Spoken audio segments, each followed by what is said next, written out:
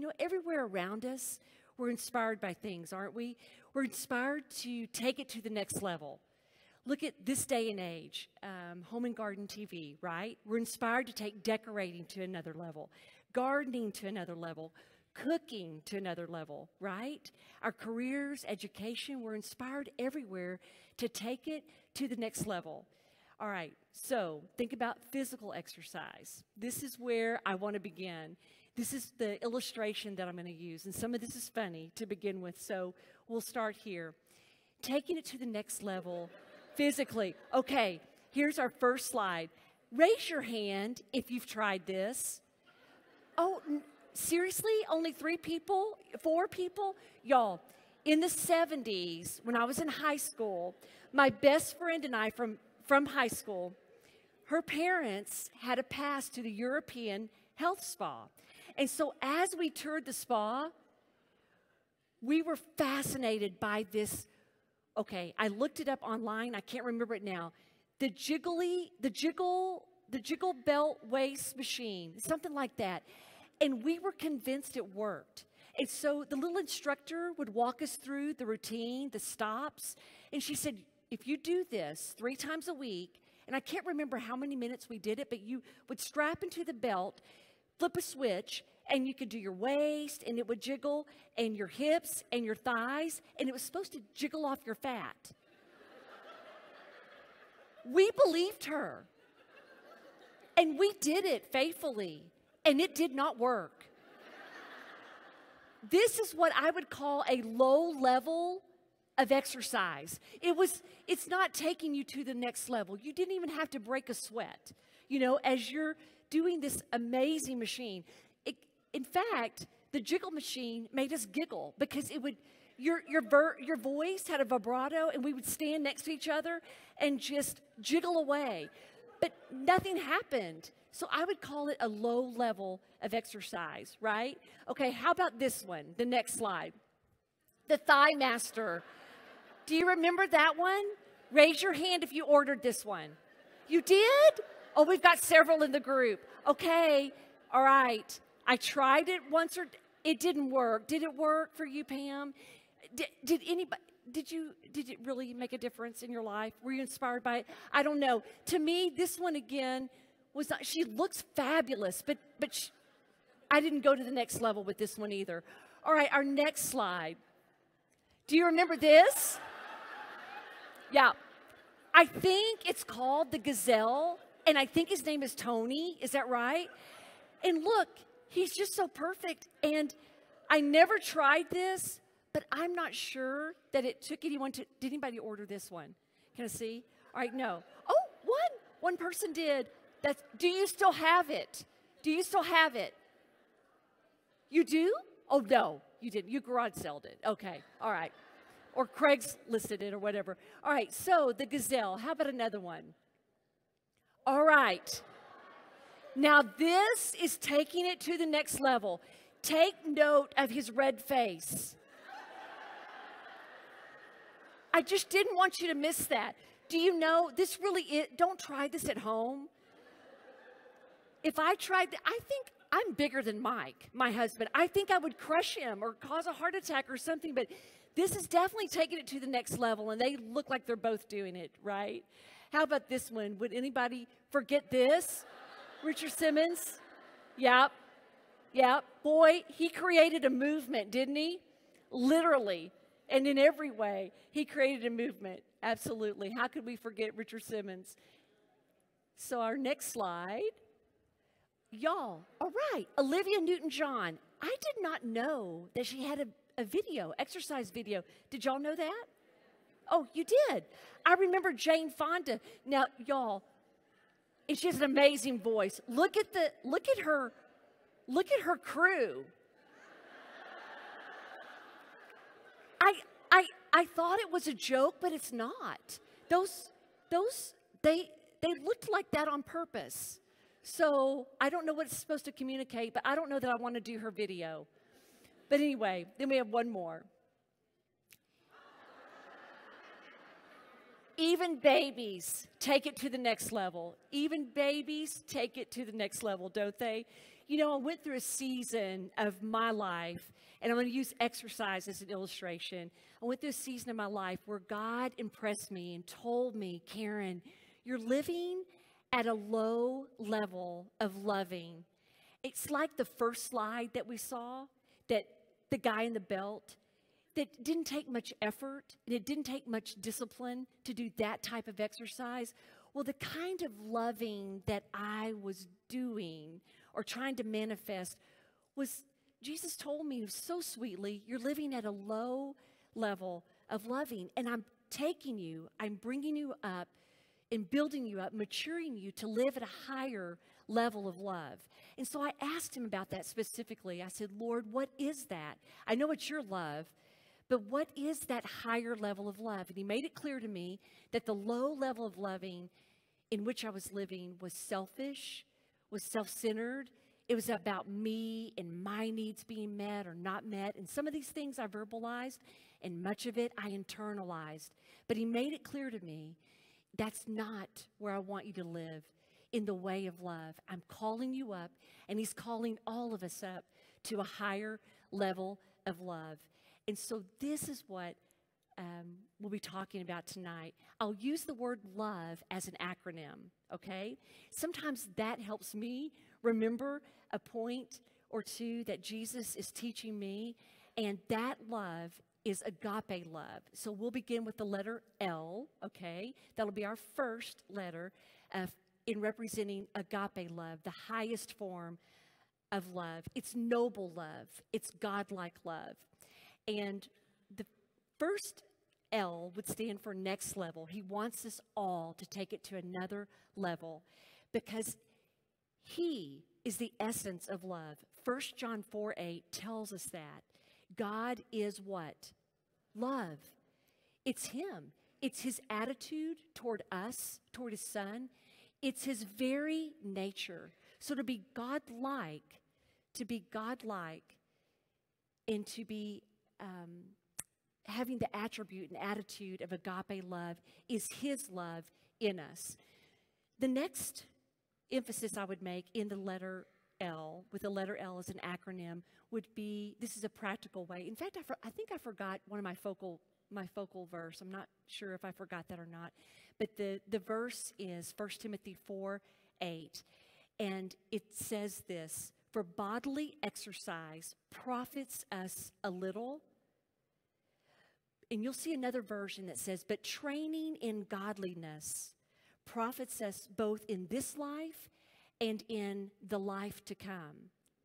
Now, it's true. Paul was telling Timothy, there's a backstory to this. Timothy was very aware of the athletic scene in that day. There was no hindrances to those that were professional athletes. It was amazing what they endured and what they would shed in order to be the perfect athlete, to attain the perfect body. So Timothy was a pastor of a very large church, and he would watch them. And Paul knew this and knew that he was impressed by the way that they would train in athleticism. And so Paul uses this verse to encourage him and says, Timothy, it's true that that kind of discipline will profit you a little. And think about it, girls. Exercise is good for us, right? No doubt. But it's only going to extend our life, maybe for just a little bit, true? But Paul is saying, take it to the next level, Timothy. Training in godliness, training in godlikeness, and all that it is will not only profit you right here, right now, in this life, but I promise you, there's a reward. It will profit you in the next life to come. There's reward. So Paul is telling him, this young man in the Lord, I don't want you to live with regret, and I don't want you to be entangled by the snares of the world, but I want you to be such a man that you are so laser focused on maturing in Christ, right? So taking it to the next level, and then also I'll give you a practical thing that the Lord has taught me along the way that speaks agape love to everyone. It's simple to become a better listener, to become a good listener. To listen well means that you love well. Isn't it true? The people that are in your life and in my life that really hear you, really listen to you intently, that speaks love. That is a form of agape love. James tells us, he gives us instructions, 3 instructions for becoming a good listener. He says, be quick to hear. That's where he begins. Be quick to hear. And in the Greek, the word for quick means active listener. You are an active listener. Then that's much different than just hearing something, right?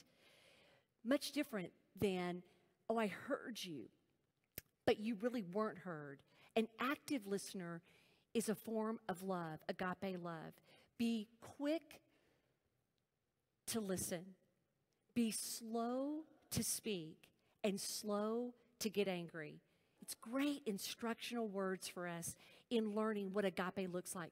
It's just a practical illustration of how we can take it up another level in the way that we love. And that point may minister to you today, that you want to become better at listening and really focus on people, because that speaks agape love. All right, our next letter would be O.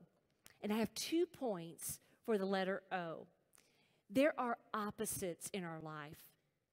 People that are opposite of us. Opposite is a good thing, right? Opposites complement us. Most likely, if you're married, you're in the room and you're married, you married an opposite. God put you together with an opposite in personality, in gifts, in talents, and it's used to conform us to the likeness of Christ. God uses opposites in our life. Most likely, we're compatible with our opposites, right? You don't always feel this opposition. Sometimes you do. That's normal in human nature. But God knows what he's doing in bringing opposites into our life. It's to shape us like iron sharpens iron. Remember that verse? To make us a better person. And the better person is the best person, which is Jesus Christ. That's the goal, is to be conformed to his image, his likeness. That's God likeness personified in his Son. Okay? So opposites are good. Then there are those that are oppositional in your life. This is tough, and this is when Jesus spoke this message to me, because I was dealing with some different people consistently that I felt it was oppositional. They were opposing me. And truthfully, one even said they didn't like me and that I needed to know that there were people that probably weren't going to like me. But this is a good thing. Listen why this is such a good thing. The Lord, when I left and got in the car, this was such an amazing thing. The Lord said, yes, remember my word in Luke, which says, beware if every man speaks well of you. This can be a good thing, that there are oppositional, difficult people in your life. So be encouraged by that. Even though it's hard to deal with difficult people, the oppositional people in your life, it's kind of like good versus gotcha. Does that make sense? There are people in your life and they kind of play gotcha, meaning, let me give you an example. All right, so you're having a conversation with one of your oppositional people and you say, oh, I saw so-and-so and she looks so beautiful in her blue dress. The gotcha person, the oppositional person, is the one who says, it wasn't blue. Well, it was blue, but it also had yellow and purple in her dress too. And you're thinking, for Pete's sake, that's not the point. The point is, do you know? The point is that person looked beautiful and that you didn't feel the need to discuss every single, but you know, on the spectrum of oppositional people, it can be as benign as that, you know, but they're the correctors. Does that make sense? They're the correctors and they're constantly correcting you. But this is good because God is using it to shape our lives to be more like Christ. So, agape love with your difficult people, all right? So I'm going to spend some time here on this because we're entering the holidays. We've just came out of Thanksgiving. A lot of people that are oppositional, that are in your life, you see them maybe over the holidays, maybe. Just a few. And so you're wondering, how do I relate to these difficult people? They're kind of my irregular person. Now listen, the enemy will use that difficult person in your life to distract you from your direction. Difficult people are brought into our lives from the enemy's perspective to distract us, to get us off from going the direction that God has for us, His ordained plan, His call, His ministry, His way of life for you and for me. And so remember, in the way that we love them, we've got to remember this. They were created in God's image. So we love them because He loves them, our oppositional people, just as much as He loves us. So love, agape love, the highest form of love, makes allowances for the ones that are opposite in our life and the ones that are oppositional in our life. As long as we're alive, we're going to be dealing with difficult people. To ask God to remove those people would mean that we would have to be dead. So we think of it truly, isn't it true? So we don't want to be dead. Not yet, I don't think, most of us, right? So we've got to learn how to master agape love, that higher level of love. Difficult people will be used to distract you from your direction. So you just got to go into it knowing, wait a minute, God has called me to a higher form of loving, and I want to love the opposites and the oppositional people in my life. And what does that look like? By the way, in the first chapter of Job, when Satan is introduced at the throne, remember, he comes to oppose Job. In the Hebrew, Satan's name in the first chapter of Job is literally translated the opposer, the one who opposes you. I think that is fascinating that that is the Hebrew word for Satan in that first chapter of Job. And boy, did he ever oppose and become a form of opposition to Job's life, a mighty man of God, a righteous man of God, right? So we know that Satan is afraid of us. He's afraid of you. He's afraid of me. He doesn't want us to be on to him because he knows that Christ's kingdom on earth right now is in and through us. It's manifested through our mortal bodies. When we're surrendered to Christ, he is using us to bring his kingdom, which is in heaven, on earth. And so that's why there's so much opposition. It's a spiritual fight. It's a spiritual issue, ultimately. And so if we can just grasp and realize this is really a good thing, even though it hurts, even though it's painful, even though it can be a spectrum of benign to really belittling, betrayal, mocking, making fun of. You know it, don't you? You know the people in your life that do this, and it is wearisome. It is. But God is giving us his supernature, his supernatural power. We can try to love in our nature, in our natural way, but it's limited. But when we ask Jesus to give us his supernatural power, he supernatures us with himself and infuses us with power from himself, that blood-bought power that can help us love those oppositional people in our life. Okay, so here we identified that there are opposites and oppositionals. So here are some things Jesus taught me during this time in dealing with wanting to raise to a higher level of love, right? This. Rick Renner, I came across a line that he said, agape love is not stupid love. I love that. Agape love is not stupid love. God taught me in that agape love does have boundaries. You know, you don't want to beat your brains out trying to love people that are constantly coming against you. We are called to love them with that supernatural, supernature love that only God can give. But we need to have boundaries and a fence of sorts in which, well, let's put it this way. Okay, you and I, we're a vessel, a human vessel. Each and every day, we have a certain capacity of emotional energy, to give away. We have a certain capacity of emotional energy. Jesus wants you to be very strategic who you empty yourself for. Does this make sense? He wants you to be very strategic, and he wants you to be high-minded and intentional in this way of, who am I called to love today? Who am I called to sacrificially lay down my life maybe today for a friend, for my spouse, for my children? It's a high level of loving. He wants you to be strategic. Now, the enemy will make sure he'll send an oppositional person in to zap you, to drain you, right, of your emotional energy, and you're spent, and you can't continue to pour out to the people that God has assigned you and assigned me to pour into and to minister to disciple, or to share Christ with.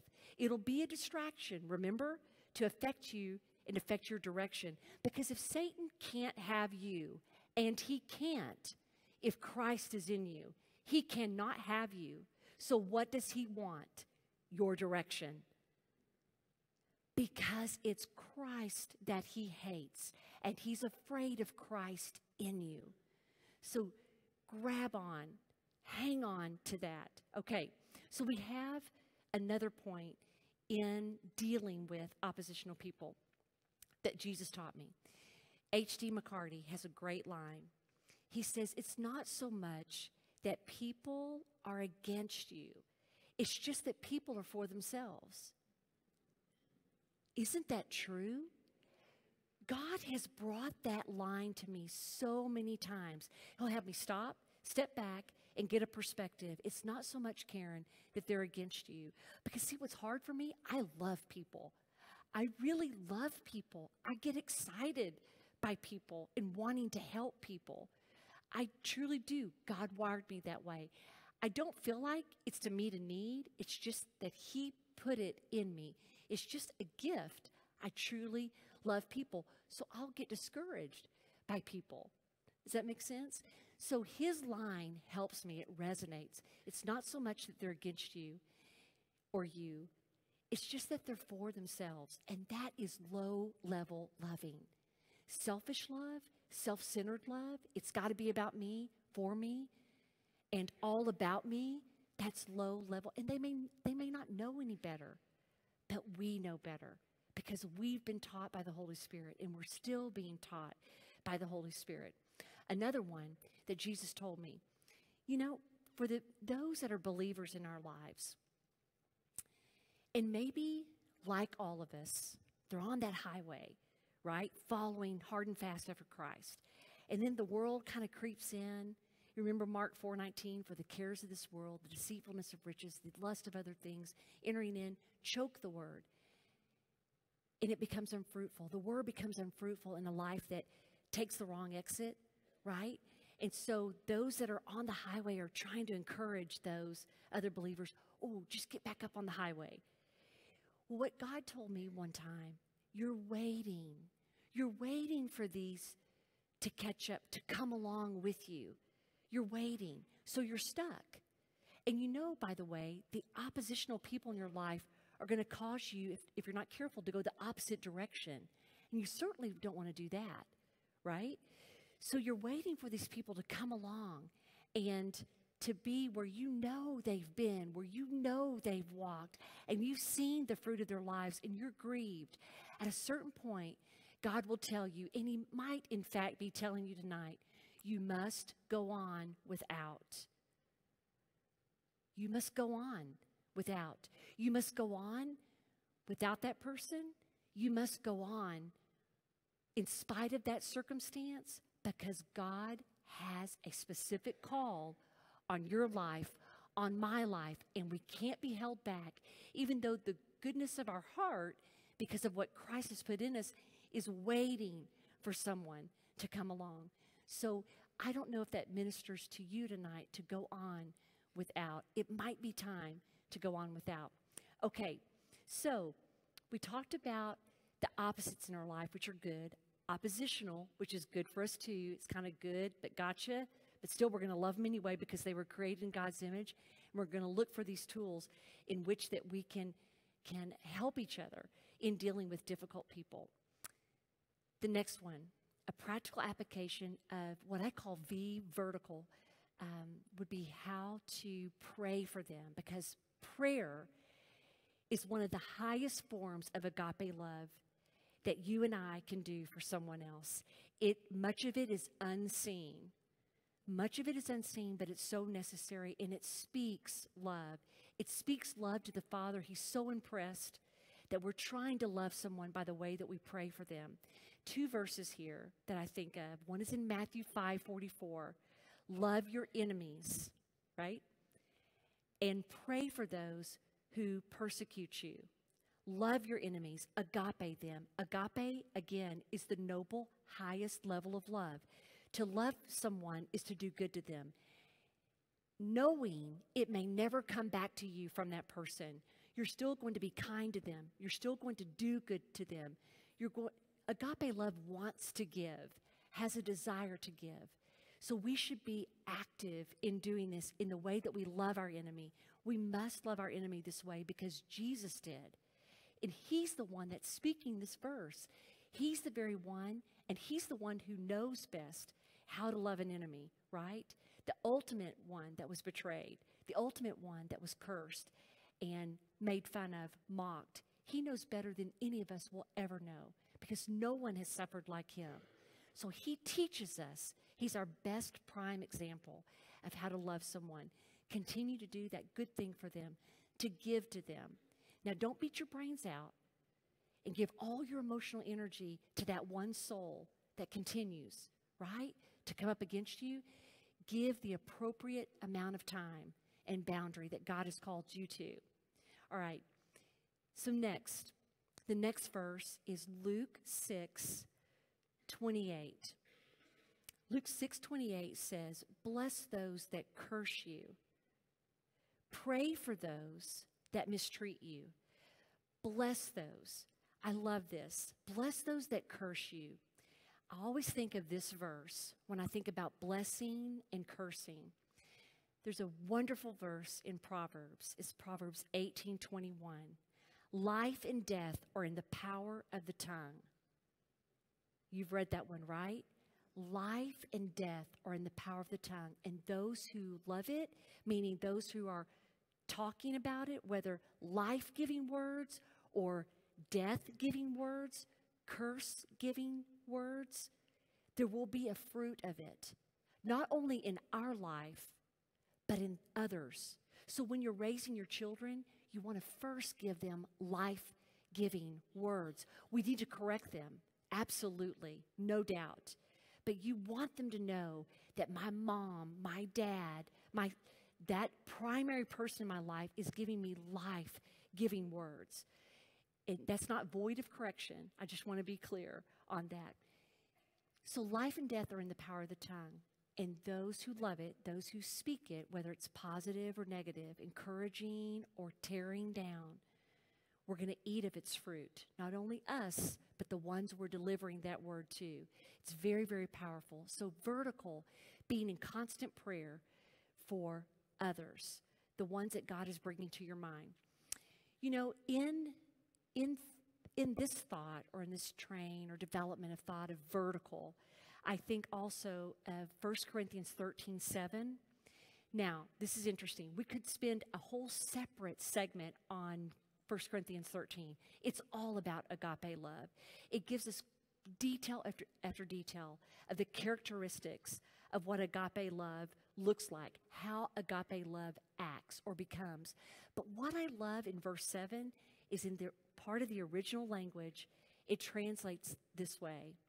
When it says, believes the best, it means that you choose to believe the best and highest for other people, whether they're your opposites or oppositional, the ones difficult to love. You choose to believe the best. So what I do and how Jesus started me with baby steps, with the difficult people in my life and going to a higher level of love is this. He would encourage me, just say their name before me. Just start there, Karen. just say their name before me. So I did.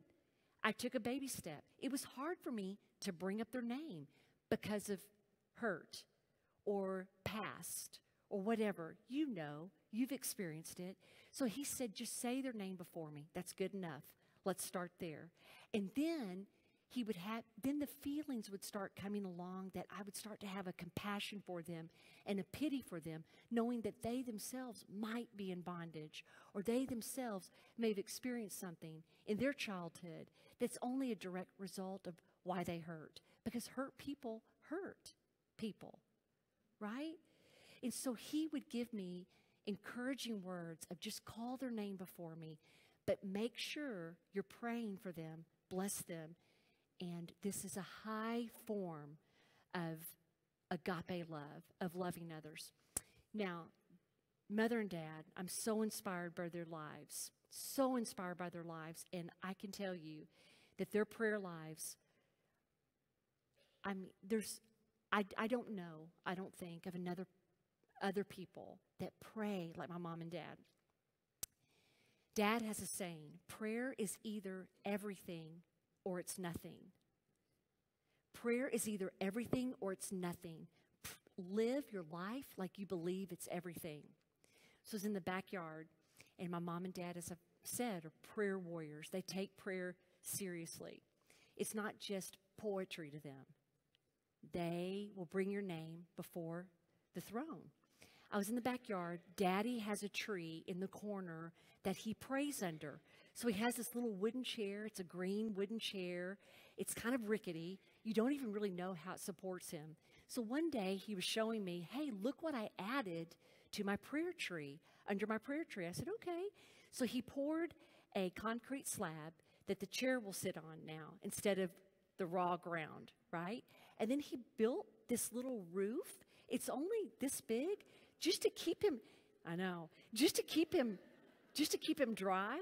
Oh, y'all, one morning he was so excited, was it like 5:30 in the morning or so? A fox was sitting on the fence, and he said, Karen, this fox is on the fence listening to my prayer.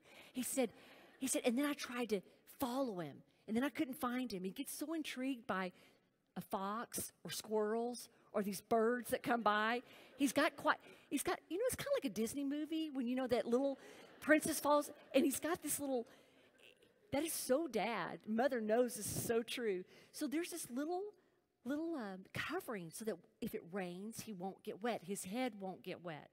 So I worry about him at 4:30, 5:30 in the morning, picture him in a blanket. I hope he's in a blanket. I've told him to please wrap himself up in a blanket, to please throw the blanket in the dryer before you go out there so you're getting warmth while you sit out there and pray, but keep praying. I love this about my parents.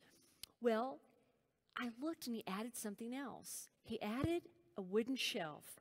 And inside this wooden shelf, now this is all connected to the fence. So it's like a corner, right, of the yard. And inside the shelf is his Bible, and it's a legal pad.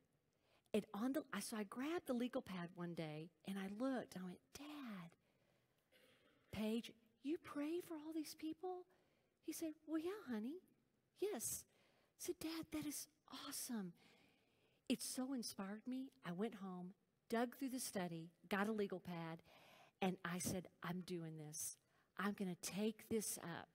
I'm going to be inspired to this higher level of love, to pray so seriously, so matter-of-factly, so specifically for people. So I have mine divided. And the only reason I'm sharing this with you is not to say, oh, look, Karen prays, or oh, look, Bill and Addie pray.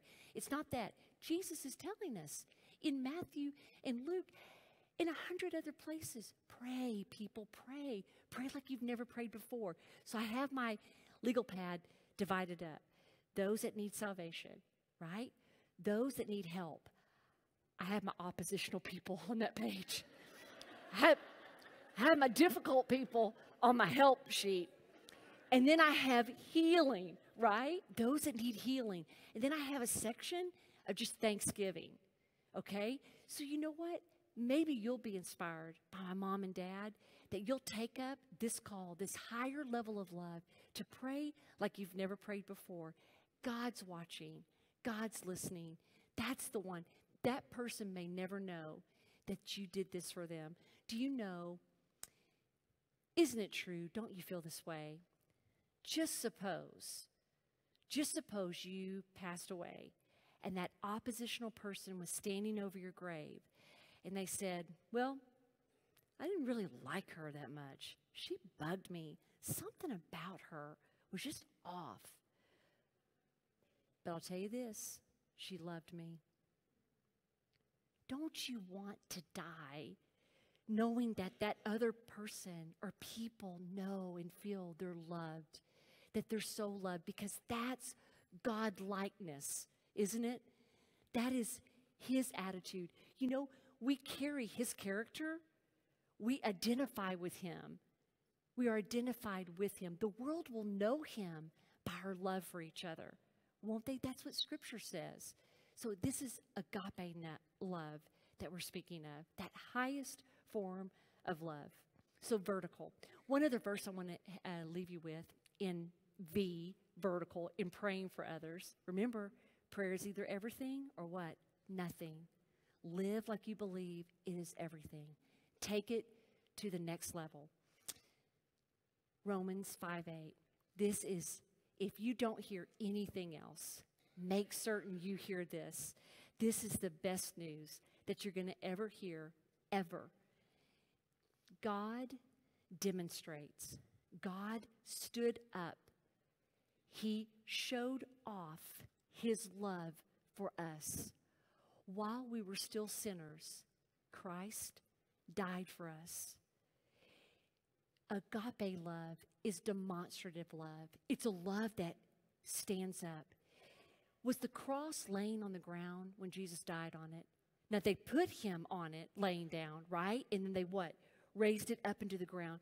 This is very significant because it goes with what God is saying in this Romans verse, that God stood up his love. He demonstrated his agapeness to us, in that while we were yet sinners, Christ gave his life. It's what I call the ugly, beautiful tree.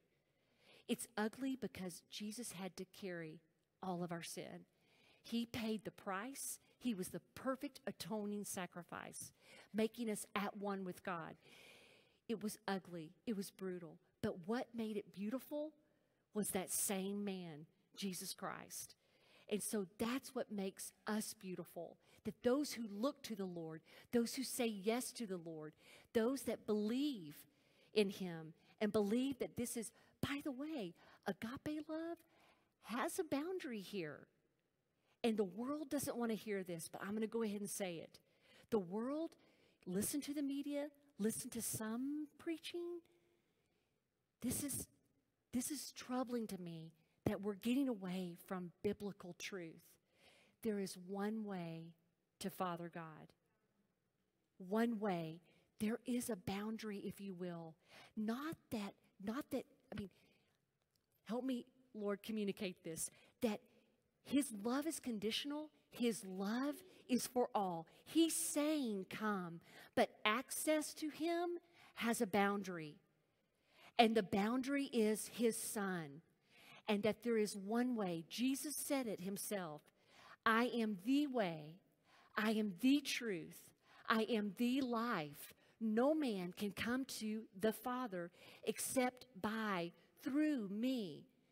So, if you will, agape love has a boundary, even for the Father. He's saying there aren't many ways that we can just take his word and take little pieces of it out. I'll do this part of the word, but I won't do this part of the word. This isn't for today. It's not relevant. This is dangerous, that we live in a day and age where the word of God is being cast behind our back, where the word of God is not, well, thank goodness the word of God is being preached here in this house, in this place. So make sure wherever you belong, in your fellowship of worship, make certain that you are getting biblical preaching, because you want to know that the access to God is narrow and the world doesn't want to hear it, and they don't want to believe it. But I want you to hear it. And Jesus wants you to hear it. Don't leave this place until you've said yes to him. And him being Jesus, the only access to God. He's waiting for you. I teach a little after-school program.